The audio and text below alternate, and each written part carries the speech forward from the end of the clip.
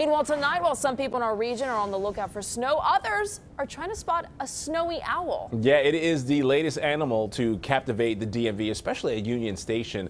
That's where we find Fox 5's Josh Rosenthal with more.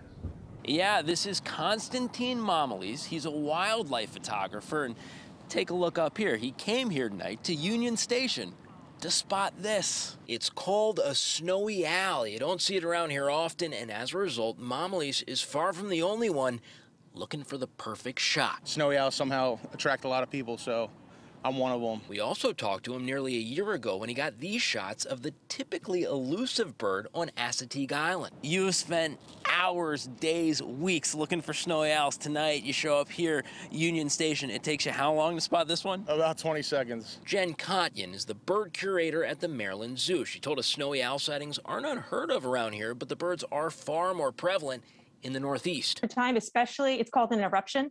If they've had a really good breeding season with an abundance of food, they leave their territories and they kind of space out and find different hunting grounds for themselves. In this case, DC. She's probably found a nice helping of rats and pigeons. It's not a common occurrence, so they are kind of like celebrities when they come down here. That includes on Twitter, where the snowy owl has attracted a ton of attention.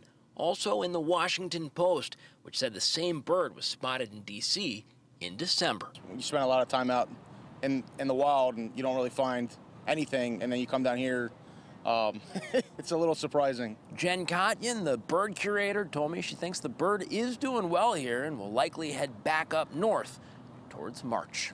Guys.